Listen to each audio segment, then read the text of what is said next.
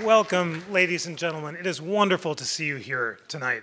I am Jeff Rosen, the president of this spectacular institution, the National Constitution Center, which, as those of you who have been here before know, is the only institution in America chartered by Congress to disseminate information about the US Constitution on a nonpartisan basis.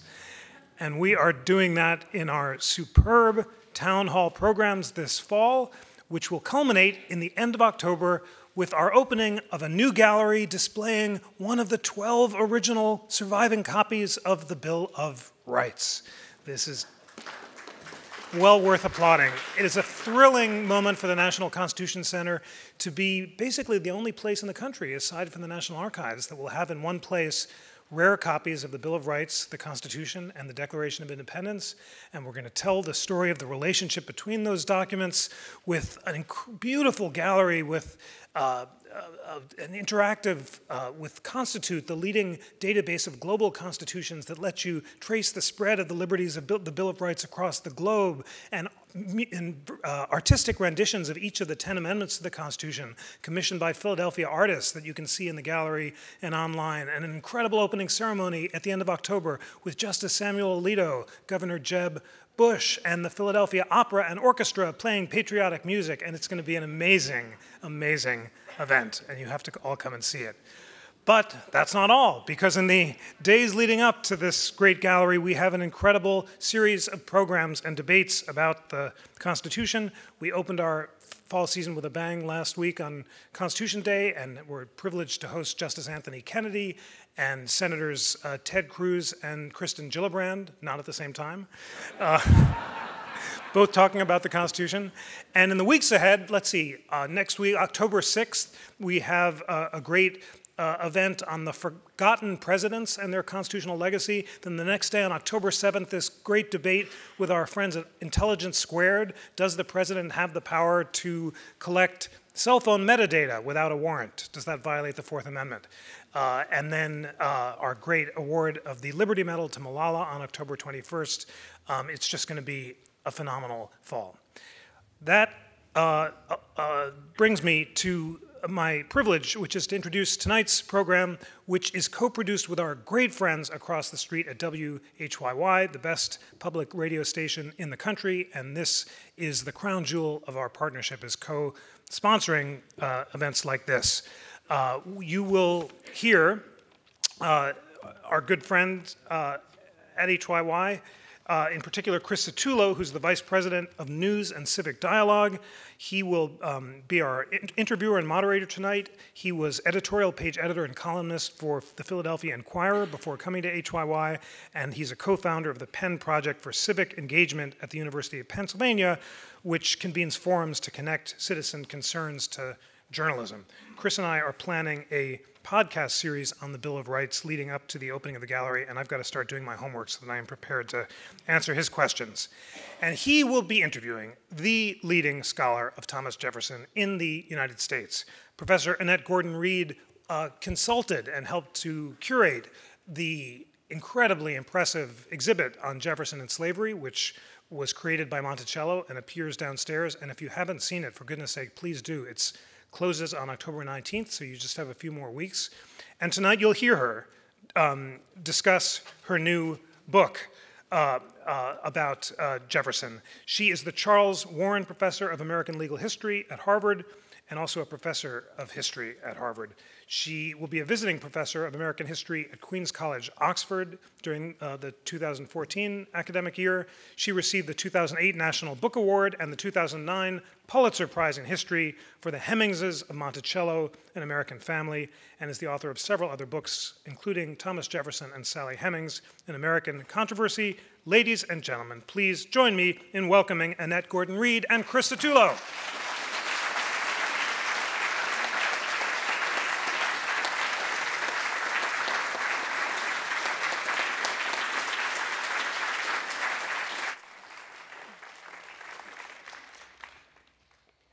Thank you, Jeffrey, and good evening, everyone. It's great to see you all here. Great to be here with Professor Gordon-Reed. Just a quick word about the plan for the evening. We'll talk for about 40 minutes. going over this scholarship and Professor Gordon-Reed's books. You're getting note cards. You can write questions down the note cards. They'll be passed up, and we'll devote the last third of the hour to your questions. So I'm sure most of you know that you're sitting in the presence of a person, a historian, who has reshaped our understanding of one of the most important founding figures of the United States, and also reshaped our understanding of the most fateful institution in the history of our country, slavery. I guess my first question is, why Jefferson? How did a law professor get into this work? Well, why Jefferson? Because he's a good topic to talk about. It's a good topic to talk about. That has been demonstrated. It's been demonstrated, a good topic to talk about slavery, the beginnings of America, the American contradiction with slavery and race. He's a subject that I've been interested in for quite a long time because I started out thinking about what it was like to be a person who had written the Declaration of Independence, but at the same time was a slave owner, a person who talked about the equality of mankind, but at the same time expressed suspicions about black people's inferiority. And all of these things sort of went together and reminded me pretty much of what the American experience has been like, the sort of American conflict that we've had in sort of dealing with how do you get groups of people who are different races, different colors, but particularly different races to live together in an American democracy. And that was the struggle, the question that he asked, and got himself into a lot of trouble about it. But he's a good subject. He's a good place to start in investigating all these issues. And your method became to investigate that history from the ground up, looking at people and voices who had been ignored or diminished or left out of the picture, and zeroed in on the family, the Hemmingses of Monticello.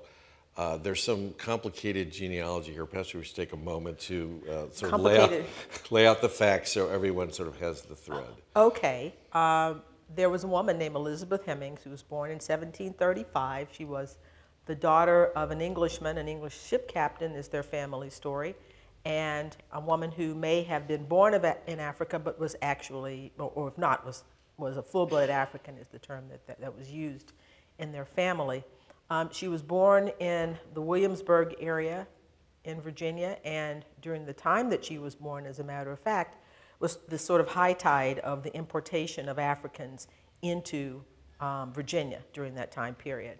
So this is a mixed-race woman who is enslaved by a family called the Eppses, who are an old family from Virginia, and she grew up in the Epps household, and a man named John Wales, who was an English immigrant, married into the Epps family, and when his wife died, Elizabeth, called Betty sometimes, came under his ownership. John Wales had 3 wives, and after the death of his 3rd wife, he took Elizabeth Hemings as a concubine. That is the phrase that their grandson uses to describe their relationship. And she had 6 children with him. She also had 6 children with other men, besides John Wales. So John Wales were, all of those siblings they were all one, and they were with him. And the eldest was a boy named Robert, and the youngest was a daughter named Sarah. And Sarah was Sally Hemings. So John Wales, 6 children with Elizabeth Hemings. And one of the things about the book is I have these elaborate family trees because everybody has the same name. You know, they're all naming each other one, and you're just trying to figure out who is whom, who is which Sally, which Martha, which Elizabeth. Those 3 names keep popping up. So John Wales is a wealthy planter and farmer in Virginia. In most Jefferson biographies, he had been described as a man who was trained as a lawyer in England, but I did some research on him and determined or found out, someone had given me a lead, and I did some more research to find out that he was actually a servant in England who had been brought over to America by a very wealthy man who saw him as very intelligent and talented and educated him. So there's a big difference between being someone who is trained as a lawyer in England during that time period and being a servant. If you're trained as a lawyer in England, I mean, there were probably some farmers' sons who went to the bar, but for the most part, we're talking about a middle-class background or upper middle-class background. Not aristocrats, because aristocrats didn't do trade, but a well-off person. Well, that's not who he was. He was a servant who made good. And he had a daughter named Martha after his wife, who died. And that Martha married Thomas Jefferson. And Thomas Jefferson and Martha moved to Monticello, and the year after that, John Wales died. And so at this point, Jefferson came into the ownership of John Wales's property, including around 135 enslaved people, including the Hemmings family. The Hemmingses are, from the very beginning, are treated differently from the other enslaved people on the plantation. Jefferson has had a manservant who had been with him for many, many years, who was his same age, actually. And we think that this man's mother was Jefferson's wet nurse. But they had been constant companions. And he removes this man from being his valet and takes Robert Hemmings, his wife's half-brother, enslaved brother, as his no manservant. He's 12. So Robert begins to travel around with Jefferson. He's with Jefferson here in Philadelphia when he's writing the Declaration of Independence. The Hemmings women become the maids to Martha. So you get a sense that these are her father's children by this enslaved woman, but instead of sort of putting them away, they sort of bring them into their inner circle. And when Martha dies, it is Sally Hemings and her sister and Martha's white sister and a white sister-in-law who are around the bed with Jefferson as she's dying. And the family legend is that, family lore is that Martha gives Sally Hemings a memento to remember her by before she dies. So this is the family situation, a convoluted Virginia family with tangled bloodlines that get further entangled when later on Jefferson becomes involved with Sally Hemings and has children with Sally Hemings, with his wife's half-sister. And the moment of Martha's death is also the moment where that sort of sets up many of the complications where she supposedly makes Jefferson take a vow. Yes, and the Hemings family story told to one of Jefferson's overseers was that while they were around the bed, that she made Jefferson promise never to remarry. And the reason she said she didn't want to be married is that she did not want another woman over her children. Her mother had died when she was like 2 weeks old. She'd never known her mother. And as I said, her father had married twice after that. And she was very close to her sisters, but you kind of wonder if there was perhaps not some tension in having two stepmothers. If that's why it wasn't, don't marry again because I want to, have you forever, in some sort of mystical romance across death, but I don't want a woman over my children. So that's the Hemings family story about Jefferson, and he promised not to remarry. And at this time, he's 38 years old. He lived to be 83, and he never remarried. So after Martha's death, this sets up another fateful thing because Jefferson is distraught. He decides to take an appointment in France, and he takes over his eldest daughter and Sally Hemings, his older brother, James Hemings, to teach him how to become a French chef. So this is the era of Jefferson in Paris. Some of you may have been unfortunate enough to see Jefferson in Paris. Jefferson in Paris. So at some point, Sally Hemings comes over with Jefferson's daughter, younger daughter, brings her over, and it is there that Madison Hemings, Sally Hemings' son, says that Jefferson and Hemings began their connection, relationship, whatever it is you want to call it. I'm sure people are going to ask me about that later on. So this is this family story of Monticello, and if you go to the exhibit, all of the people that we're talking about are named there. The pictures of their descendants are there, and some part of the oral history of their family and the documentary history of their family. So that's this world with this man who was the President of the United States, who even at the time was chided by people for being a slave owner, at the same time as he talked about the Declaration of Independence, talked about republicanism, the doctrine of republicanism, that people should be able to vote for their leaders. And then how can you do that if you have these people here in bondage? And so there are these two documents, I should say. There's the Declaration on one side, and then there's a book that Jefferson wrote called Notes on the State of Virginia, in which he says a number of unfortunate things about slavery. He's afraid because he says slavery, he has a really some strong words against slavery. And what frightens him is that people are going to read those words at the time and really get ticked off at him. But in fact, it's the words about African Americans and, you know, venturing it as a suspicion only that blacks are inferior to whites. It's suspicion only. I mean, you know, he believed that blacks were inferior to whites, but, you know, trying to be the scientist, he doesn't want to say it's definitely the case. He takes some story about, you know, about black men preferring white women in the way that orangutans prefer black women in Africa, you know, which he'd gotten out of a book by a man named Edward Lang. I mean, he'd never been to Africa and never seen an orangutan in his life, but there he is being, you know, sort of these offhand comments that I think he would be stunned if he were here to understand that is those things that have sort of put him beyond the pale for many people, and not the things he had to say about slavery. So the lesson is you never know what your legacy is going to be.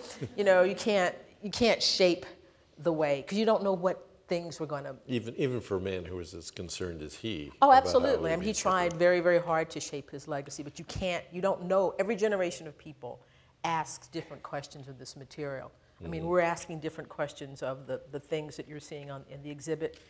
Scholars 50 years ago had a totally different set of questions about Jefferson, and we will be supplanted later on. Some people will come along with other kinds of questions. That's just the way it is. Reading your book, I'm struck by how it seems, or at least feels, that your authorial voice is in this tension between some admiration and a willingness to certainly credit Jefferson for kindness and his breadth of intellect, but just an exasperation with what an all-time, well, shall we say, compartmentalizer or hypocrite he was. His ability to say one thing here and act in a different way over there. Well, you know, the hypocrite, we're all kind of hypocritical.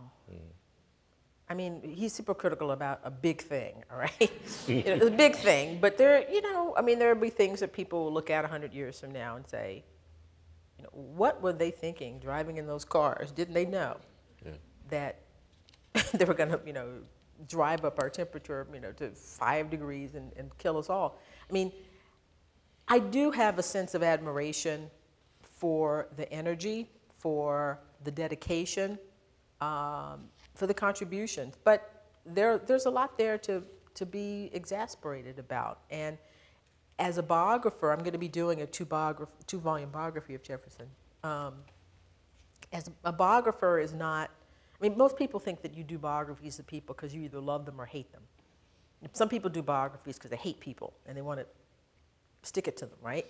And then there's the people who love the person and just want to extol it. To me, it's interesting what makes people tick.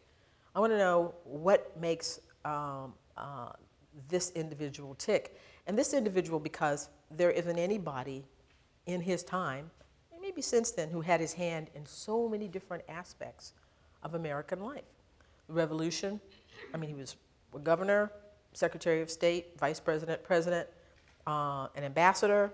He was involved in the Revolution. He helped found West Point. The Library of Congress was started with his books. I mean, every single thing you look at here, he's somewhere around here. And you can he's a way into so many different topics. Jefferson and Native Americans, Jefferson and race, Jefferson and slavery, Jefferson and politics, Jefferson and cooking. I mean, one of the questions, someone told me that they get more questions at Monticello about Jefferson and recipes and cooking than anything. Botany, you name it. His interests were just boundless. And to think of somebody, he said, who is this person who thinks that he can inject himself into the world in that way? And there isn't really anybody like that. His boundless curiosity and his ability to actually do remarkable things in so many fields, though, lies on the structure of the fact that he had a huge core of slaves in Virginia supporting him in every way. I just wanted to read one thing you say, a couple of things you say in the book. Jefferson needed, you're talking about the Hemings brothers here, but generally it goes for the entire slave culture, to remain in slavery, for this to work in the manner that best suited his emotional needs, living as objects of his benevolence and protection. And you also say that in many occasions that Jefferson had thoughts about what he wanted to do, but seems to almost always have been checked by the practical realities of what it would do to him if he didn't have the support structure around him. But you tell the story, it's remarkable to see as it develops over the course of the book, that you insist on telling this story from the point of view of the slaves, who were individuals in their own right, who saw things, who experienced things, who lived out the contradictions or the evil of the culture. I want to ask you as a historian, given that it's unclear whether Sally Hemings was literate, her brothers were literate but didn't leave much behind, as a historian, what is the challenge of sort of imaginatively, sympathetically getting into the minds of people who left very little record behind for you? Well, you can't get into the minds. It's difficult to get in the minds of people who left things written, because people write a lot of things, and they write in ways that are very self-conscious, and so you have to be skeptical about that as well. But there's an extra burden when you don't have letters from people. All you can do is to think about what it is that they do. And if all you have is the actions that they take, you have to use that. I mean, there's not anything that's perfect, but rather than just say, we don't have letters, we don't have those things, those kinds of things you normally use in history, that we don't do anything at all, I think readers understand the problem. They understand that you're dealing with people who are kept from keeping those kinds of records. So you use whatever it is that you have. And to try to pull it together. And I think, well, I mean, I tell a story about, Sally Hemings going over to France at age 14, and when she gets there, she has to be inoculated. And inoculation was a really scary process. They actually gave you a version of smallpox, not vaccination. It was a variolation. They actually gave you the smallpox virus, not the cowpox is what they use for us. And you had to be sent away for 40 days. 40 days was made up from the Bible, out in the wilderness. It wasn't a scientific thing, but 40 days in quarantine. So you imagine a girl who's 14 years old, you come there, somebody gives you smallpox, some version of smallpox, you're in a way, out somewhere by yourself with people who don't speak your language. And I don't know I don't have a letter from her saying that was an intense experience or a scary experience, but I think if I tell that story, readers can connect to that. And a man came up to me once at a talk and said, when I was reading that, I was thinking about my grandmother, who came to the United States from Ellis Island, to Ellis Island from Italy when she was 16 years old. She didn't speak any English at all, and she was supposed to be met here by relatives, but he was thinking, about being alone. We're social creatures, and we rely on one another, and being alone in a situation like that. The story of Sally Hemings made him think of his grandmother, who was not an 18th century enslaved woman, but was a human being who was in a situation where she was by herself. And that's what you want to do. I mean, if you can't get the actual words, you want the person who's reading to make a connection, to say, these are people, these are human beings. And when I grew up reading books about slavery and reading books about, or Jefferson and other kinds of things, I didn't get the sense, well, I'm pulling punches, there was no sense that the African American people in the story were real people. That it was written in a way that was designed to distance them from the reader. I mean, even the use of dialect.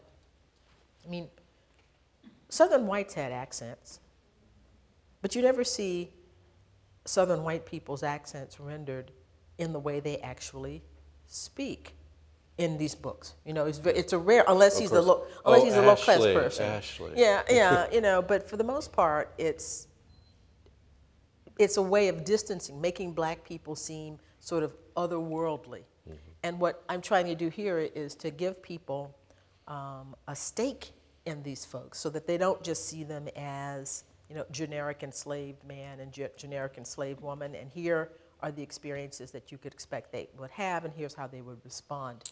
So it really is, and one of the things I want to say is that you often hear people say, well, we have to write and think about these things through their eyes, but they never say who they are.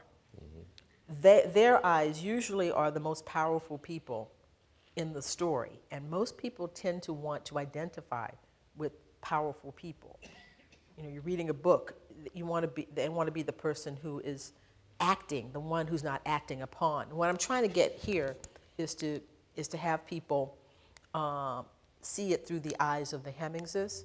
I mean, see it through Jefferson's eyes when it's appropriate, but to talk about Robert Hemings, you know, in old books, other books about Jefferson, Robert Hemings is described as Bob, Jefferson's slave. Well, Robert Hemings is his wife's half-brother. And it changes how you think about the nature of that relationship, the nature of Jefferson's life, to know that he's going around with somebody who is a blood relative to his wife, a blood relative to his legal white daughters. And so those kinds of things, anything you can do to make you think that these are human beings here, all of them, who are operating in this world, not some category of master, some category of slave that is sort of like a cardboard cutout. I'd like to stay with the Paris interlude, if we could, for a moment, because you make very vivid there something I didn't understand at all, that when Thomas Jefferson took Robert's brother James and then brought Sally over, under the law of France, they were entirely capable of emancipating themselves using the laws of France, which Jefferson ignores and which they don't avail themselves of. It's a fascinating kind of dynamic there. Could you go into that a little bit? Well, French law was not, some people thought of it, and Jefferson actually thought that it was like, you know, a free soil, that once you got there, you were automatically free. What it really was is that you had to petition the Admiralty Court. You had to go and petition for freedom. And every enslaved person who petitioned for freedom in France, in Paris, where they were during the 18th century, had that petition granted. The French did not want slavery on their soil. They also didn't want black people in the country. They passed a law saying that, you know, black people weren't supposed to come into the country, but they were pretty, you know, lax about enforcing that. So, but even when people applied for their freedom, the freedom was granted. So they could have done that. Jefferson writes a letter to someone who asks him about this and says, well, you know, I know of a person who brought a slave owner and didn't say slave over, but didn't say anything about it and hasn't been disturbed in his possession. But if they find out the law, then there's nothing we can do because the law is on their side. And of course, he's talking about himself. I know a person who brought someone over. I have a friend. I have a friend who had a friend who had a friend. Yeah. And so he thought that they could be free. She thought that she could be free. And they don't take their freedom. Madison Hemings says that when Jefferson is supposed to come home, Jefferson was going to come home for a leave of absence to drop his daughters off. He was getting really, really concerned about his eldest daughter, who was of marriageable age. She's 17 years old, and which is marriageable age in Virginia during that time period. And he was terrified of the idea that she found somebody there and got married to, she'd be living in France. So he was going to take the girls home and drop them off and then come back.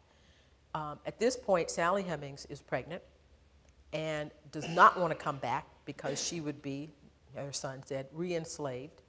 And she was also concerned about the status of her child, of her children. What would happen if she had children in Virginia? Because Virginia followed the rule partus sequitur ventrum, which means, the birth follows ventrum, stomach, but it means the birth follows the womb. You are what your mother was.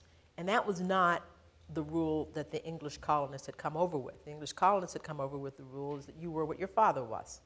But if you think about creating a slave system, why it would be better to say you are who your mother is. I mean, the sexuality of women is was more easily controlled than that of men.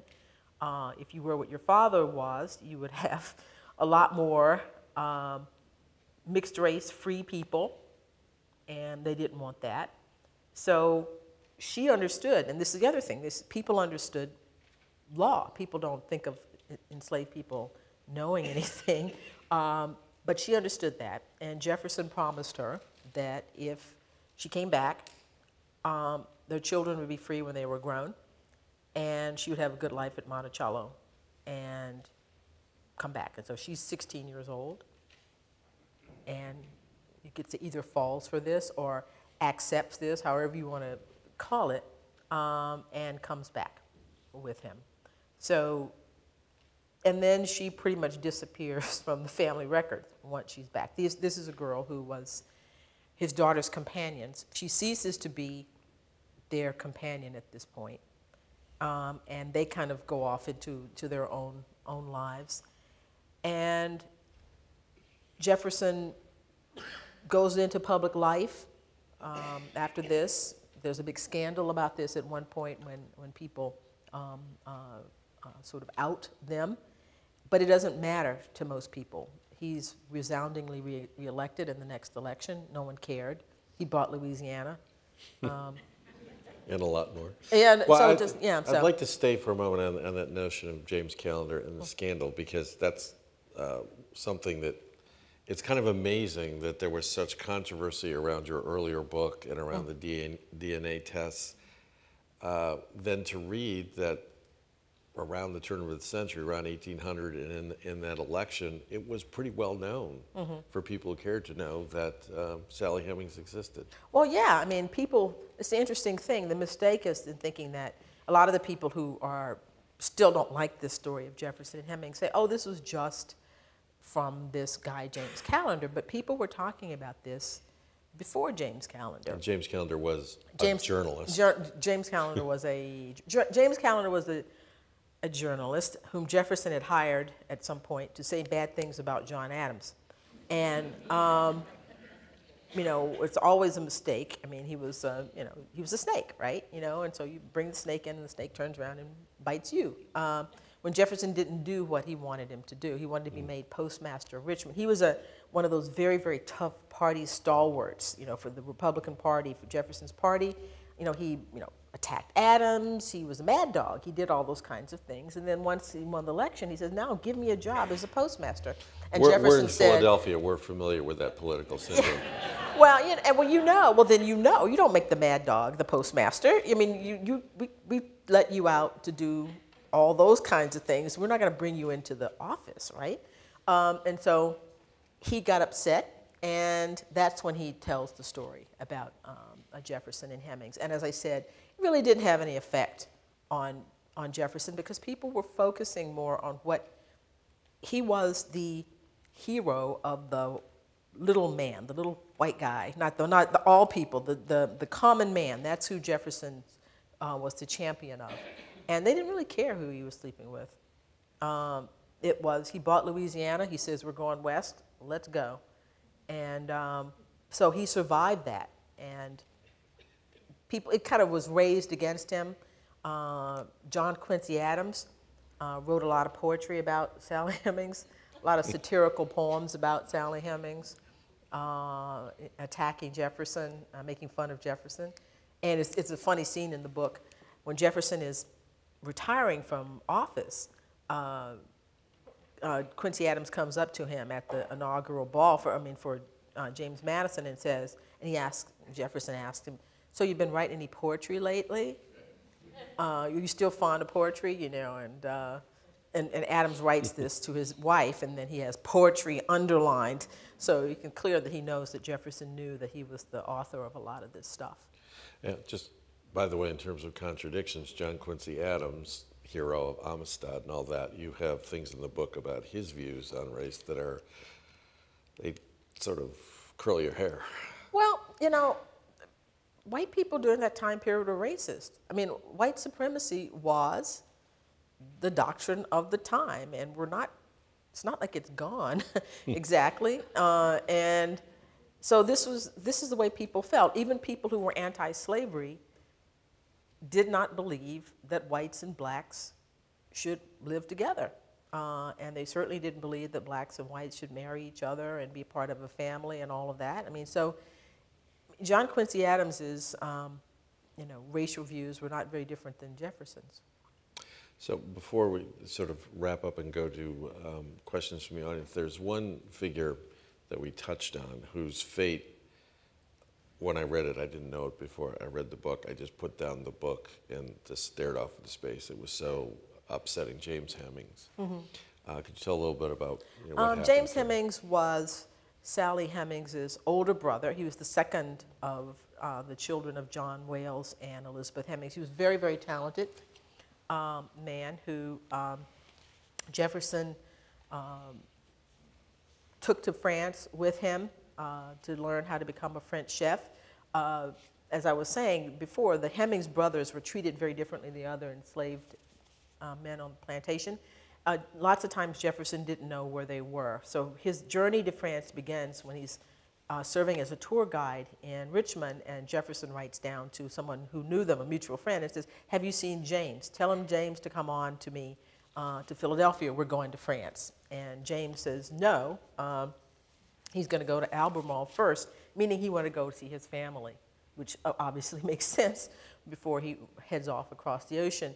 So Jefferson takes him to France. He apprentices in some of the best castles, some of the best cooks in Paris. He becomes the chef de cuisine at the Hotel de Langeac. Jefferson pays him wages, pays him very good wages while he's there. He would have come back with Jefferson. And when I said Jefferson was going on a leave of absence, he would have come back with Jefferson. But we have a sense that when Madison Hemings says that Sally Hemings didn't want to come back, there's a hint that James Hemings might not have wanted to either, because he hires a tutor near the end of his stay to teach him proper French. And it's not the kind of thing that you would think somebody would do if he wasn't taking all of this very seriously. He comes back with Jefferson, nevertheless, and Jefferson makes a deal with him and says, I've paid all this money to have you trained as a chef. You have to train somebody else, and then I will free you. And he trains his brother Peter, and Jefferson frees him, and then he embarks upon a life of travel. He goes back to Europe. Jefferson said his next travel is going to be to the moon. He was, planning a trip to Spain at one point.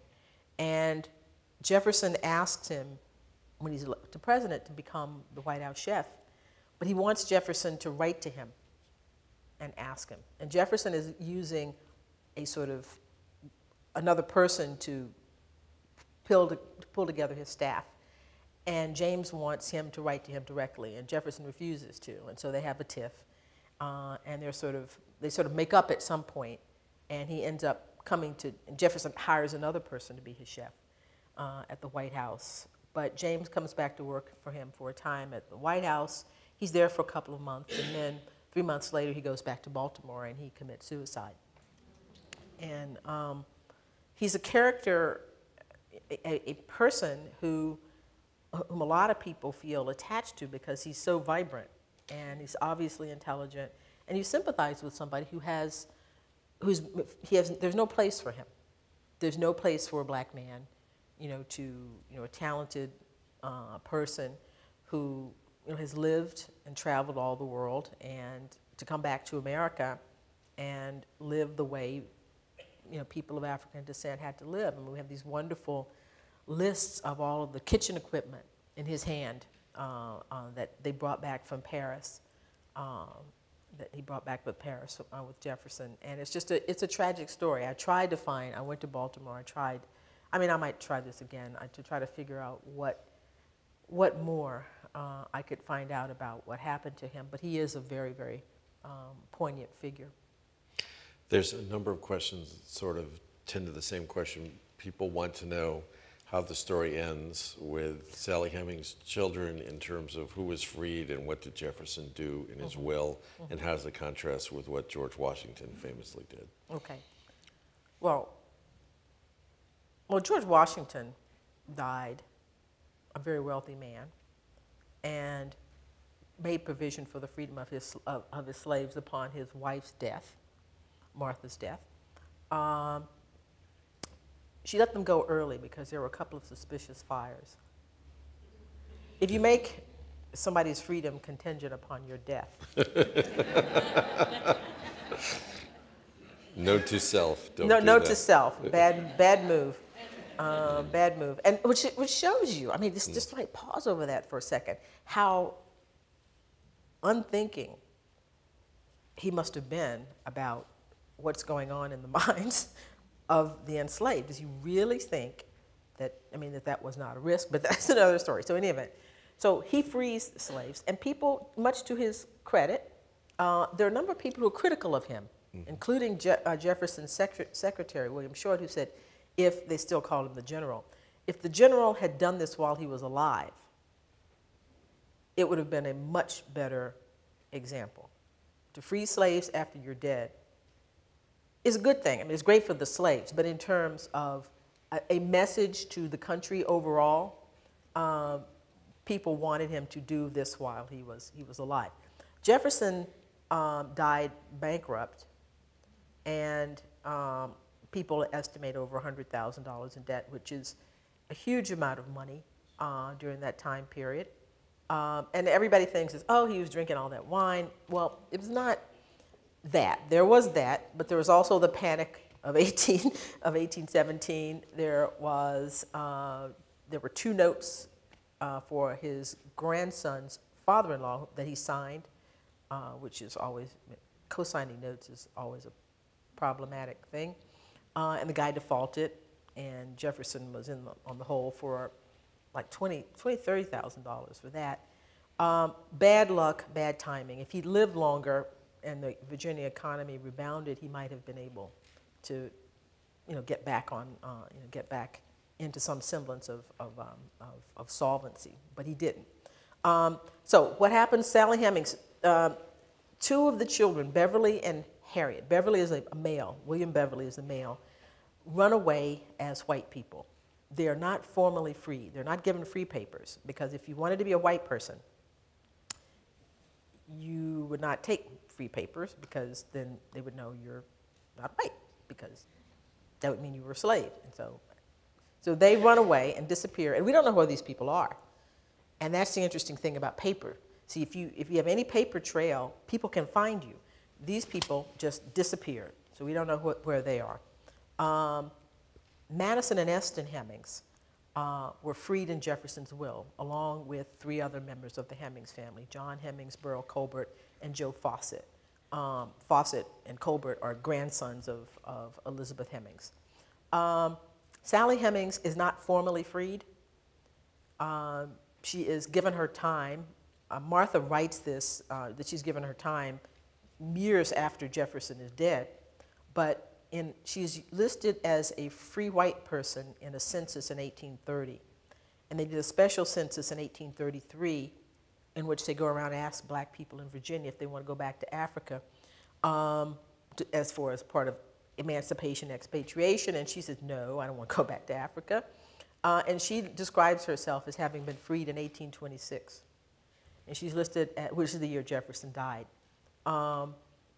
she's listed as a free colored woman in that census. So she's not formally freed. She's informally freed, and people always ask me, well, why didn't he free her? Because this is, this being the big, if you love them, why didn't you free them? And, that's, I didn't mean to say it like that. I mean, I'm just making it, but, because she was over, in Virginia, you couldn't free a slave below 21 or above 45 without saying how you were going to take care of them. That's number one. You also, if you freed a slave, you had to, from the 1806 law, you had to petition the legislature to allow that slave to remain in the state. And if it was not granted, they would have to leave the state. So it seems to me, looking at this to me, and also, I don't think Jefferson, and this is, again, thinking about a person's mindset, I don't think he would have thought it proper to free a 56-year-old woman. That's hard for us to think. But that would have been his mindset. The only woman he ever freed, well, his daughter, he freed her informally. She's going off to live as a white person. She had to be freed, because if she had a child, that child would be a slave. So she had to be freed. But I don't think he would have thought it socially acceptable to free an elderly woman, who at that stage was an elderly woman. But the main things are petitioning the legislature. That would have been an utter admission. We would have never argued about this if he'd petitioned the legislature and then, according to the other law, said, and here's how I'm going to take care of Sally Hemings for the rest of her life.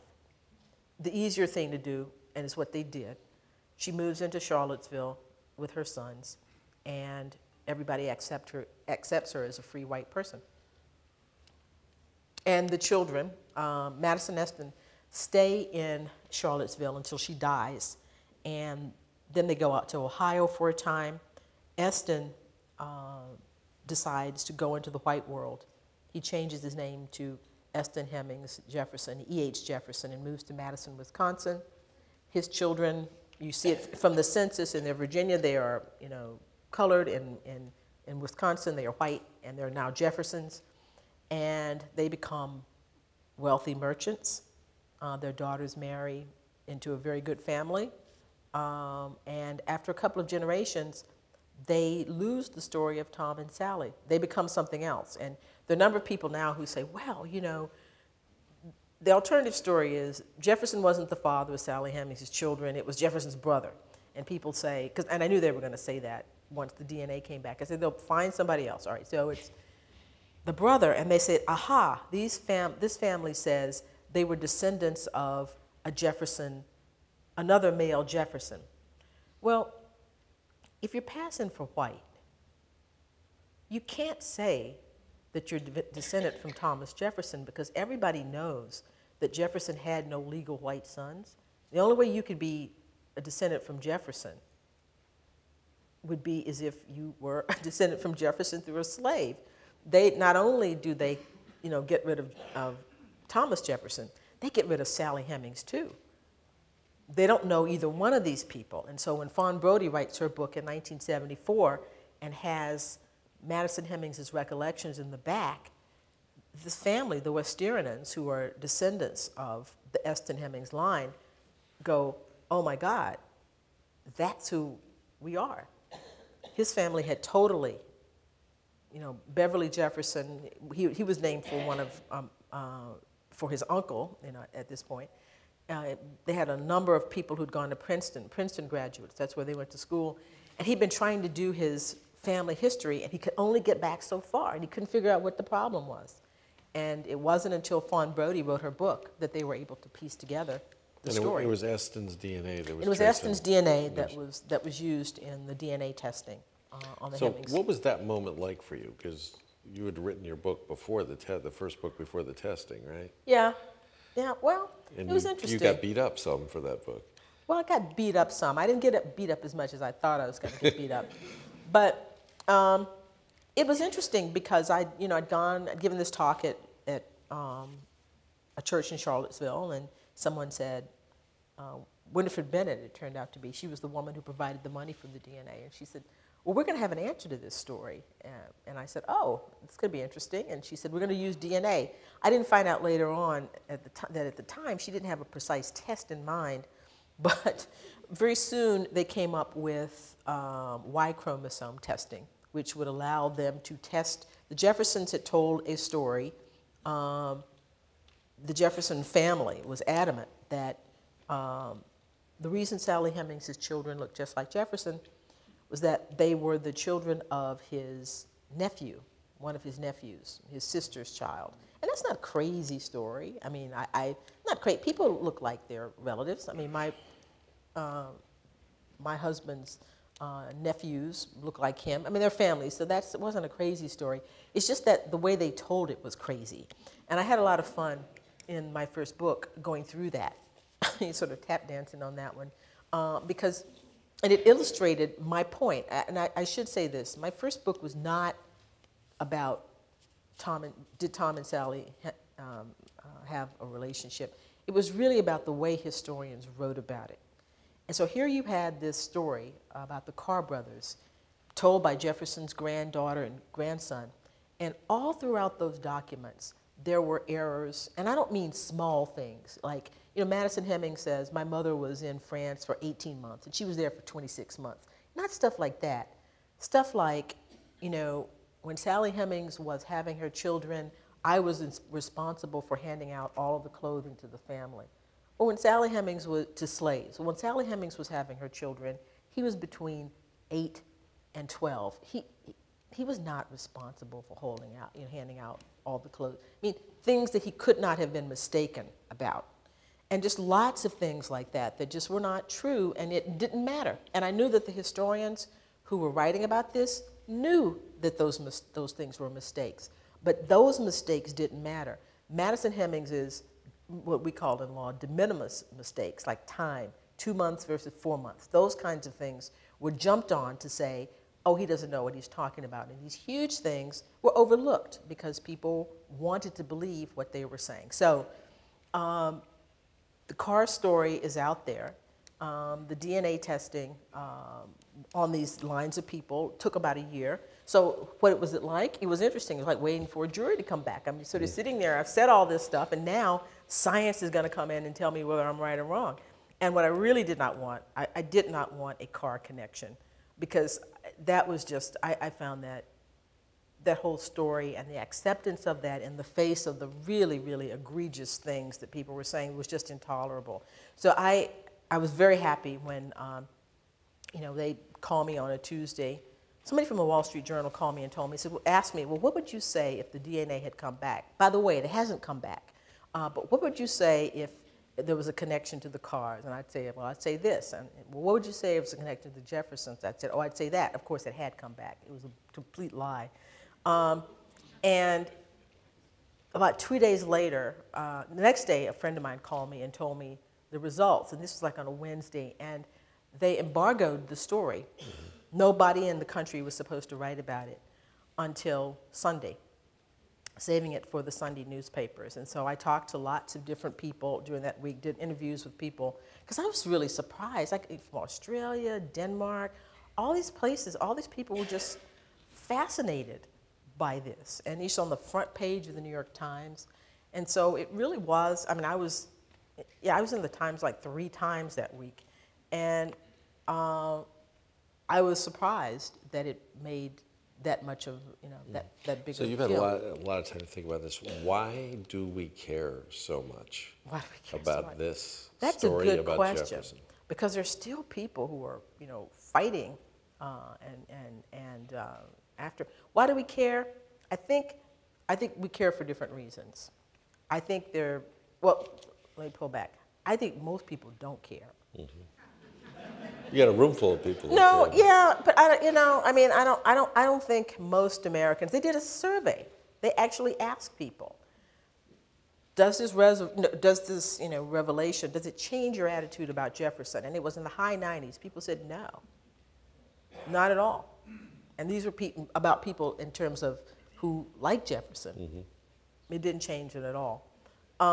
So it's people. It's like phrase, path dependency. Mm-hmm. You know how, like, we could have a better typewriter, a better way to do it, but it's just that we all have done it. It's so ingrained in our lives that we're not going to do anything different. We're not going to get rid of Jefferson. So even though, try as they may in my home state, remember in Texas, they wanted to take him out of the history books. Yeah. People beat that one back. But, you know, people are going to take whatever is there and incorporate it, and he's going to go on. So that's not the real issue. But I think that there are some people who care because even though it doesn't change most people's minds about him, people want, how can I put this? I think that it complicates the American story to talk about a story of a mixed America, that America is not white, has never been all white people, that it's about white and black and red, and there was all of this kind of mixing, all of these kinds of things going on, that in some ways Jefferson is blackened if he was involved with somebody who was not white. And I really do think that that's the problem for a lot of people, that they feel that he, not that he wasn't degraded because he was a slave owner. He was degraded because he had children with somebody who was not white. And I think for a lot of people, that's a problem. And it doesn't make any difference, you know, even if the vast majority of people are able to incorporate that and go forward, I think for that cadre of people, it's an insult for them because he's not a white man, and he must be a white man.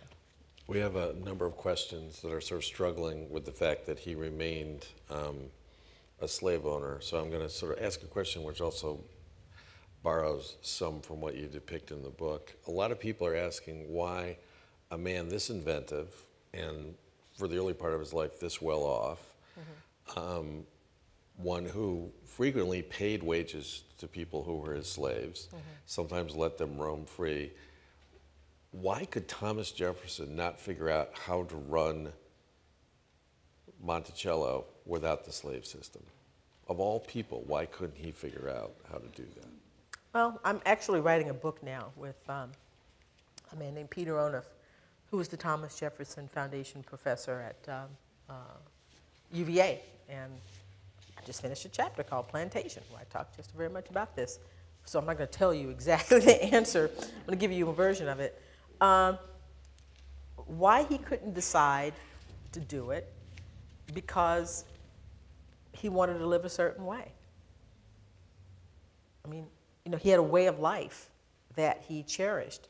Monticello, he cherished even more than the agricultural operations. Jefferson had a lot of slaves doing a lot of stuff like building that house that don't bring any money. I mean, do you know what I mean? It's not, you know, it's sort of industrial kinds of things, you know, working on that house. As you point out in the book, building that house was not easy. They had to cut off the top of the mountain. Yeah, level the mountain. I mean, it's a terrible place to have a plantation. I mean, the water, how do you get water up there? All this kind of stuff, all issues that are very impractical. Jefferson was a part of a class of people who lived a certain life, and he was not going to give that up. It is not uncommon for people to have intellectual beliefs that they don't live up to, that they don't carry out. You could know something is wrong and believe something is wrong, but you do it. And particularly if the thing that you're doing brings you comfort, brings you positive things and good things. I mean, most of the people who are freeing slaves during this time period are people who are under the influence of religion. Quakers, Methodists, Baptists, for a brief period until upper class people started to become Baptists and Methodists. There was there was a sense of brotherhood and fellowship among people, but religion was a motivator for lots of people. Jefferson was not. Jefferson was a religious person in his own way, but he was not a conventional Christian. He was not somebody who believed in the divinity of Christ. Jesus was a good teacher. you should follow his precepts, but he didn't die and was raised from the dead. There were no miracles. So, you know, religion makes people do things that seem irrational, whether it's, and we certainly see that now in a negative sense, but in a positive sense, the idea of giving up your property, giving up things because a calling in you, a spirit in you tells you that this is what you should do, that works for good and it works for ill. That didn't work in him because he did not have that kind of religious sensibility. And this is not an excuse for him, but I'm just saying, if you look at the people who did that, there was something that was motivating them. In the main, it was a sense of either Christian virtue, Christian, duty to do it. But he didn't. That was not his thing. His was ethics, and ethics that's more rational than the irrationality of religion. So it was just never in him to do that. He also thought that slavery should end, that it should be a societal thing, that everybody should free slaves, and that once slaves were freed, they should be expatriated. And this was the view, this was the quote-unquote liberal position at the time, because he didn't think that black people and white people could live together without conflict. Blacks would never forgive whites for what they'd done. Whites would never give up their prejudices against blacks, and there could be no wholesale mixture of black and white. Alexander Hamilton teased him about this in a letter, says, well, he knows from his own life, essentially, that slavery was a way for mixing, for racial mixing. And, what's the problem? And I think the problem is Jefferson wasn't so much racial mixing that bothered Jefferson when he's saying that you must remove them far from admixture, because he knew that there was mixing going on at Monticello. I'm not just talking about him, but just in general. Visitors there talked about the white slaves who were at Monticello. I think he was concerned about the prospects of black men having access to white women. Mixing was okay. The mixing that was going on in slavery was predominantly one way. It was white males to black females. But the prospect of a free society where black men had access to white women in the same way that white men had access to black women was a nightmare for him. So he can't have said that, thought that slavery left people free from mixture, because it definitely did. It definitely did not. As a final question, a number of people are sort of looking for your summing up or assessment. We have a man who basically, a few blocks from here wrote the original American Creed. As president, labored to create a vision of how the republic would work that still inspires people today. Bought all the land all the way out to Oregon, did many great things, but did all the things also that we've been talking about here today. Where do you rank him in the pantheon, or is he even in the pantheon of great Americans, based on your study? The pantheon of great Americans. I've not thought of it that way. He's in the pantheon of great Americans. Of course he's in the pantheon of great Americans. I mean, the flaws are there, there's no question about it, but greatness is not about, gee, I like you, or gee, you do everything. Greatness is the effect that the person has on a society, and he has had positive effects on the American society. Whether he would like it or not, I mean, the words that he chose in the Declaration of Independence have been used by everybody. It's a document that people will talk about the Constitution as a living document. The Declaration is clearly a living document. People have used it all over the world. They see it as something that's inspiration, and that he would say that he would voice it in that way. Now, of course, he's saying he's expressing the common mind of mankind, but the way he does it, and that he said it, has been of enormous importance. And so you can have somebody who is good in some sense, but doesn't give you anything like that, and then you have somebody who's flawed, but who gives you something that's a gem and that can be used by generation and generation. There's no question that he should be in the pantheon. Professor Annette Gordon-Reed, thank you for your scholarship and thank you for sharing with us tonight.